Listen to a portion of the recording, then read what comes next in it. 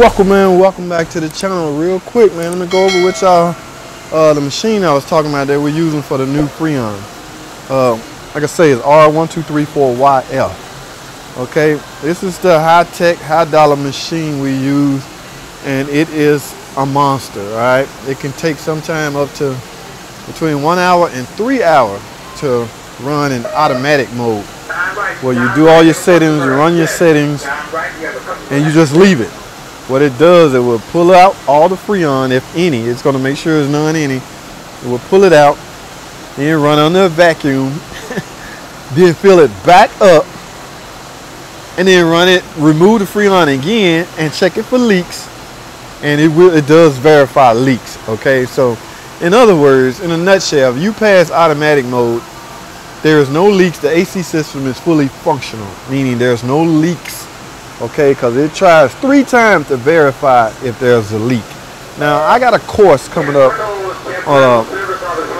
AC update course that we're going to go over this machine. I think I've had the course a while back, but I need a refresher course. Okay, and because I need to know exactly, what's going on with the machine, because the FREON is so expensive. They're starting to charge the techs for, adding or incorrect readings and incorrect. They want to know how much FREON you use. Of course, you get that off of the label. Now, this machine is so advanced. You get out the amount of FREON off right here. This machine is so advanced. You take the infrared, and you can go to the car.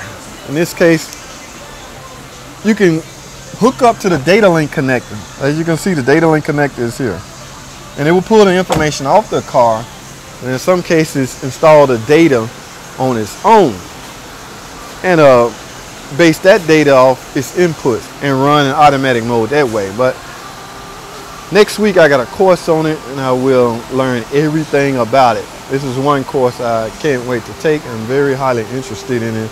Now, it's nothing new. It's been out a while. I'm just getting exposed to the machine.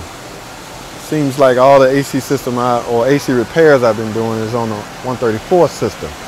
But you have to stay up to date, man. That's why mechanics are just like doctors. You're never curing. It's always something new changing and something new going on, and I need to know these things. All right, if I'm gonna call myself top of the line Chrysler guy, Chrysler Jeep Dodge guy, I need to know everything about it. So that's my opinion. All right, so that's pretty much we're doing this Jeep Wrangler right now. No AC in it. So we figure out nobody wants to ride around with no AC anymore. All right.